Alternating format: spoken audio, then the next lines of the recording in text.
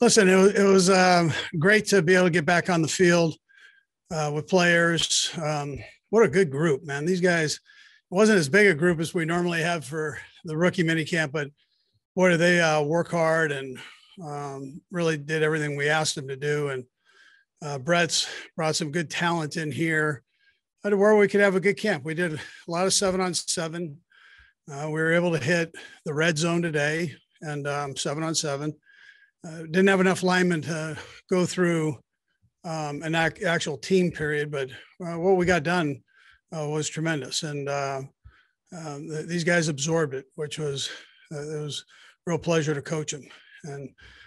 And again, I just appreciate the quality of the player and their effort as they got into this. Anyways, with that, time's yours.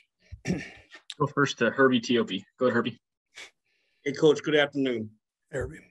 You mentioned the lack of the opportunity to have the players back here for rookie minicamp, and when you compare it to last year without a rookie minicamp, how much of an advantage does this year's draft class have? As far as the acclimation and learning process compared to last year. And I have another question after this.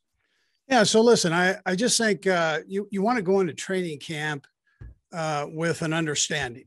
So of the new things that you're able to study and experiment with, as coaches and then on the field as players to make yourself better this next year. So that's what this did. This gave them an opportunity now to hit phase 2 when the veterans are here with an understanding of a base understanding of what's going on. They're going to have to strap it on when the veterans get in because it's gone fast. We're already 4 installs into it. And they're going to have to catch up, and the number of plays and all those things are going to have to catch up, but at least they have a foundation. And then I'd say the same thing for the veterans when they're able to get on the field. Now they've done this in the classroom now. Now it's an opportunity to get out and walk through it and then jog through it and then run it. And those steps become important when you go into training camp. It gives you an opportunity to be better. Now, Nick Bolton, your second-round draft pick, obviously he doesn't have pads on yet, but how much does he come as advertised from what you've seen over the last 3 days? Yeah, I'll tell you now, he had a nice interception today, actually, right in the red zone. So he's Tiger tough, man. I mean, he's out there battling, and you have to love it. He's got great instincts. He's very intelligent. Did a nice job. Now we're in shorts, and he's a linebacker. So I mean, I know he probably can't wait till we start hitting and that. But for the drills here, he sure did a nice job. Let's go to Haley Lewis. Go ahead, Haley. Hey, Coach, just wanted to follow up on what Herbie was saying about how beneficial it was to have the players actually on the field this year versus virtual, and kind of what was the benefit of that this year versus last? Yeah, so again, just the fact that you have an opportunity to go to the next phase. So they'll start phase 2 tomorrow. There's not a whole lot of rest here. They get to rest up and get off their feet this afternoon, but then they're right back at it tomorrow. And then listen, tomorrow phase 2 is mostly lifting and doing that, but there's a little bit on the field work where you can kind of go through some things shortly. I mean, they're short. It's a short day on the field, but for the young guys, just getting they're now going to get acclimated to the 4 installs that the offense has had and the 6 installs that the defense has had, and so on. They're going to get all of that. They're going to have to kind of catch up to it, and then they'll get some extra time. The rookies they get extra time tomorrow, and they'll get a little bit more coaching virtually there and get caught up mentally at least. Let's go next to Adam Teicher. Go ahead, Adam. Hey, Andy. I wanted to ask you about a guy like Lucas Niang, who's coming back off of the opt-out, obviously. There's probably some challenges involved for him, but are there any benefits for a guy in his situation that you see coming back, maybe sitting out that last year? And Brad, I'll have a second question as well. Yeah, I don't know.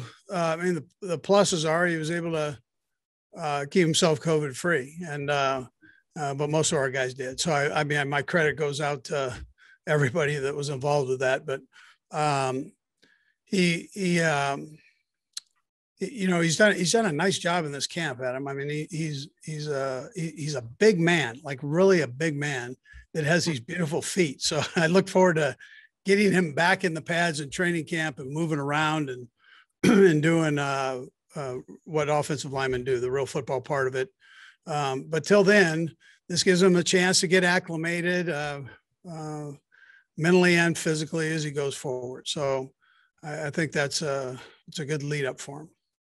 In his case, did you see any rust this weekend? Could you tell, hey, this is a guy who's been out of football for a year? And if you could, how did you see that? Well, you can tell he's worked. The thing with this, Adam, is there was no offense versus defense with the lines. So we didn't have one-on-ones or any of that. And he had done all that during training camp. So like all players, that'll be a challenge down the road for him to get back into that. But for right now, he looked tremendous for what we were doing. Good recall there. Let's go next to Harold Kuntz. Go ahead, Harold. Hey, Andy, I want to ask you about Cornell Powell, specifically along with Trey Smith. I noticed that you took some extra time looking at them, kind of exchanged a little word with them while they're going through reps. I'm just curious, what do you kind of say to them to try to calm them down? Because they always kind of mention like, well, that's a Hall of Fame coach there. It's a little bit, I wouldn't say intimidating, but it's a little bit of a mesmerizing thing for them to say. What do you say to them to kind of calm them down and get them going? And what are you impressed by them both? Yeah, I mean, listen, both of them just want to get better.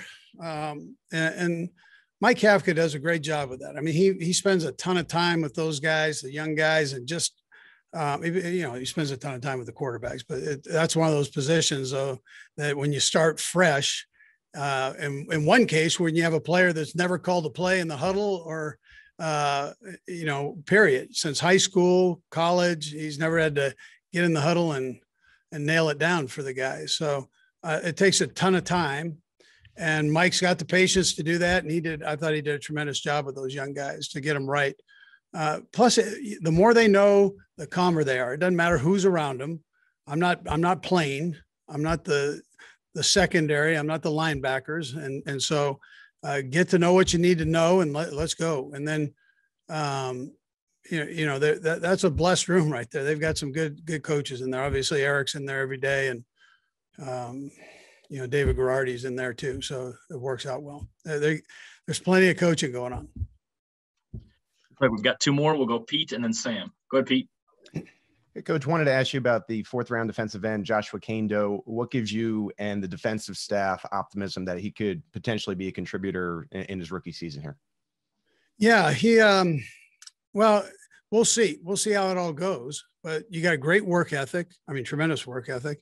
He's very, very intelligent, and he's long. I mean, he's a big human being, and he's got long arms, and he knows how to use those. He's got heavy hands, they'd say. So, and then it's just a matter of him getting used to the scheme. He's got a tremendous coach, and so he'll get all the fundamentals down, and then he'll take it step by step, and eventually go use them. Like I mentioned about Yang, I mean, it's rough on the O line and D line right now because they can't hit anybody and do their thing. So it's versus a bag. And we'll go last to Sam McDowell. Go ahead, Sam. Hey, Andy.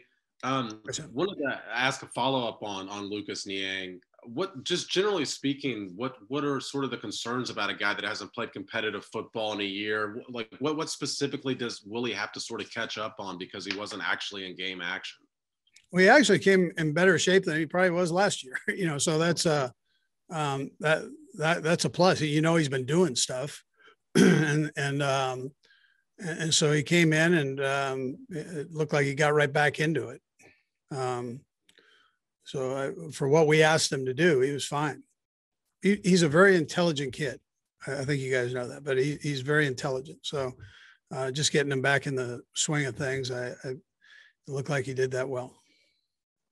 Coach, we appreciate your time. Thanks for joining us. Okay, good. Thank you.